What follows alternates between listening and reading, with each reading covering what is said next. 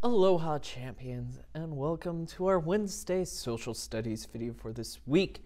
We're still talking about mountains, but instead of animals conquering those mountains with their hooves that cling or their winter coats, we're talking about humans and how humans sometimes struggle with mountains, especially when going to war with somebody surrounded by mountains. We're talking about Chapter 3, Mountains as Barriers. So let's learn how humans and mountains don't usually interact peacefully. Our big question for today is to understand how have some mountains acted as barriers to prevent invasion. How have mountains acted as barriers? That's our question for today. What spoils my sleep is not the strength of the enemy, but the immense mountain barrier by Jose de San Martin. San Martin crosses the Andes. The Andes are a mountain range located in South America, close to the country of Chile, where the story of the dreamer is taking place. In the early 1800s, colonies in South America began seeking independence from Spain. One of the leaders in the fight for independence was Jose de San Martin of Argentina. After Argentina became independent, he decided to help defeat the Spaniards in Chile and in Peru. However, he had one major problem. San Martin and his army were in Argentina, on the eastern side of the Andes. San Martin had to cross the Andes to get to Chile. San Martin chose to cross the Andes using a pass that was nearly 15,000 feet high.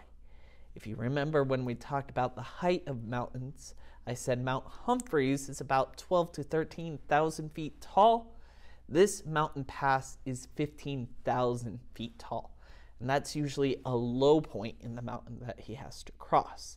Those Andes mountains are huge and new because we know they're so big. The bigger the mountain is, the younger it is, more or less.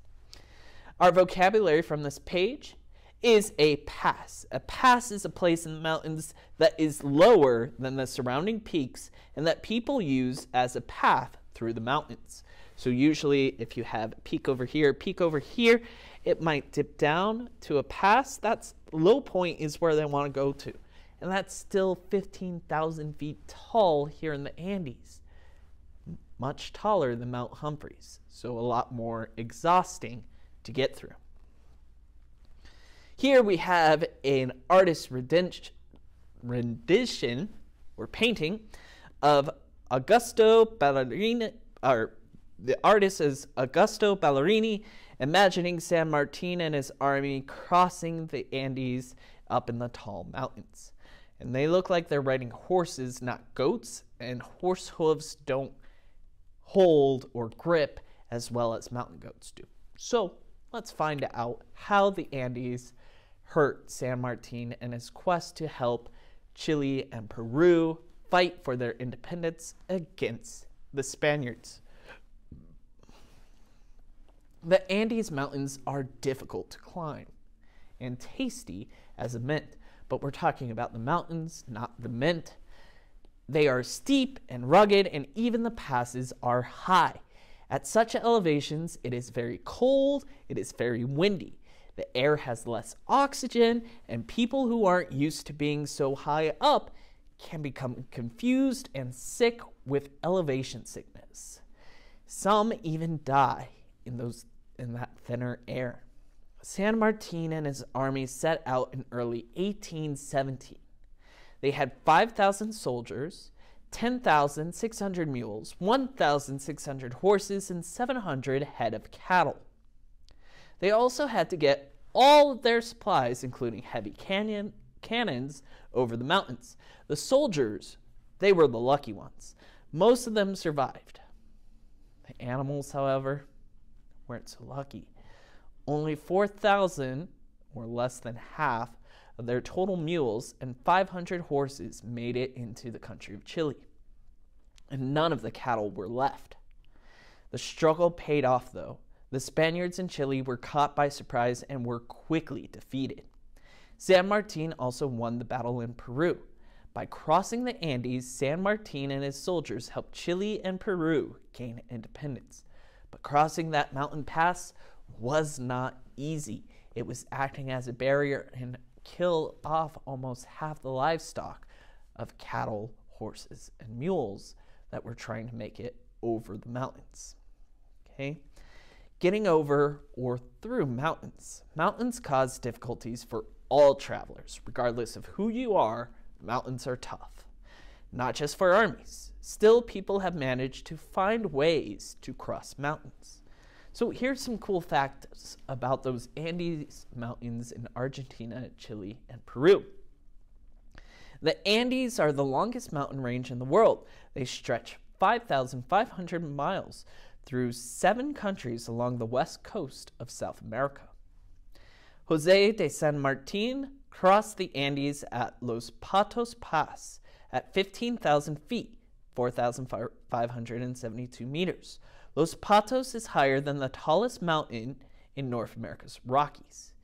So even taller than the tallest mountain that Mount Humphreys is a part of in the Rockies. Huge, tall mountains. This was the pass. This was the low point that they had to get through. Pretty fascinating stuff.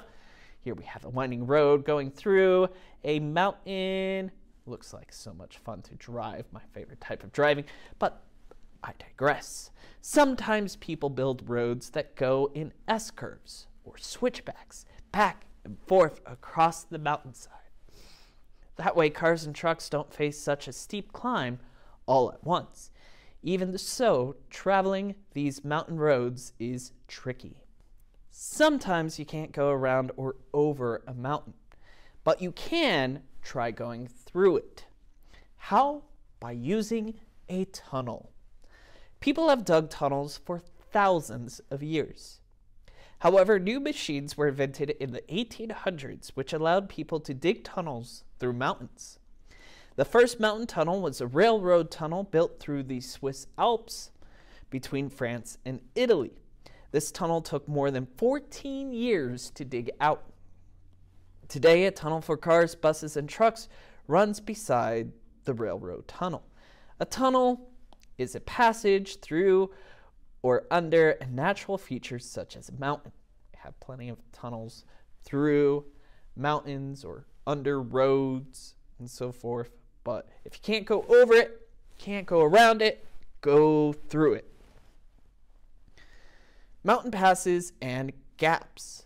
Well, a gap is a low place in the mountains, often created by a river. So passes, just naturally where the mountains are low. A gap is a low point where a river runs through, and that might be a good place to get through that mountain that's trying to tell you, no, you can't do that. But mountain passes and gaps. Here's an example of another tunnel digging through. When people need to cross mountains, they look for the lowest places to cross. These are called passes and gaps. In the late 1700s, Daniel Boone helped create a road through the Appalachian Mountains of Virginia. Using the Cumberland Gap to cross these mountains, settlers in the United States followed this road to new homes in Kentucky. Farther north, engineers and laborers used the Mohawk River Gap in a clever way to pass through the Appalachian Mountains. In the early 1800s, engineers and laborers built the Erie Canal across New York. The canal dramatically cut the amount of time needed to travel from east to west across the state by going through a man-made river or a canal. They're able to get through because water moves through mountains and so forth. In setting what eventually became the western United States, wagon trains needed to cross the Rockies to reach the Pacific coast. They used passes including the South Pass of Wyoming. All right, so here we have some elevations about some of these gaps and their surrounding mountains. The Cumberland Gap, which helped get people into Kentucky, has a gap of 1,600 feet elevation. Its mountains are 6,683 feet tall. So go to the river, close to the river, a lot lower than going through the mountains. In the Rocky Mountains, when we had to get some of our covered wagons through to get to California, Oregon, and Washington, they found a river gap that was 7,500 feet tall, compared to the mountains, which are 14,439 feet tall. And where they had to go for San Martin to get into Chile to help them fight the Spaniards, the pass was 15,000 feet tall, taller than the mountains in the Rocky Mountains. And the nearest mountain was 23,000 feet, almost 8,000 feet more. Tall mountains. A wagon train is a line of wagons traveling west in the United States in the 1800s. A plateau is a large area of high, flat ground. Mountains and people. Do we get along? Probably not. Long ago, people began to settle and create villages. Most people chose to settle in valleys, like we did here in Arizona, here in the Valley of the Sun, or in the plains, like the Great Plains. But some people choose to settle high up in the mountains. Some settled on the mountainsides, others on plateaus in the mountains. A plateau is a flat area of high ground. Sometimes plateaus stand on their own. Sometimes they are part of a mountain range. If you think back to our first book, Sing Down the Moon, we focused on the Navajo people, and they would move high up onto the plateau to make their village, or their seasonal village, depending on the weather. And they also saw remains of what was the Anasazi and their cliff dwellings, the dwellings built into the side of the cliff. So people did that. Not everybody, but few people. So why do people settle in these high places? Well, maybe they want to escape from enemies. Maybe the beauty of the mountains attracted them. We don't know. People who live in the mountains often are separated from other people. For example, the Basques settled thousands of years ago in the Pyrenees, which are the mountains that separate Spain and France on the Iberian Peninsula. The mountains cut the Basques off from other people. Over time, their language became quite different from Spanish and French. So they're somewhere between Spain, somewhere between French. But because they don't have a lot of trade or travel, they kind of develop their own language using a little bit of this, a little bit of that, to the point where they're almost indecipherable. Nobody can understand what they're saying because they have their own language and culture. People living in the Andes Mountains live at very high elevations. And so do the people who live in the Himalayas near Mount Everest and K2, those really tall mountains near India, Tibet, and Mongolia. And when people from lower elevations travel high up to the mountains, they tire easily. They find themselves short of breath and they get headaches. Yet the people who live high up in mountains don't have these types of problems. Why is that? Well, because they have lived at higher elevations for hundreds of years. Their bodies have adapted to the mountain environment. Just like our goats and their hooves adapt to their mountain environment, and our cactus wrens and owls and other desert-dwelling creatures have adapted to living in the desert, your bodies adapt and change in certain ways to get used to these uncomfortable circumstances. Okay, here we have a Basque shepherd tending to his flock of sheep high in the Pyrenees Mountains. But mountains have both positive and negative effects on history. Mountains have prevented the spread of new ideas and stopped education. And they made it difficult for people to communicate with each other. However, mountains have also offered protection and contributed to the creation of some very unique cultures throughout history. Perhaps now, when you see mountains off in the distance, or drive over or through them, you will think about how they have helped shape our world.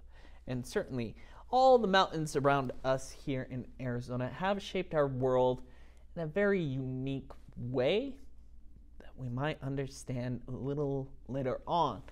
But think about these mountains and how they might be friendly to some people and not so inviting to others. Think about these mountains as barriers. You have 5 to 10 questions to answer on Google Classroom.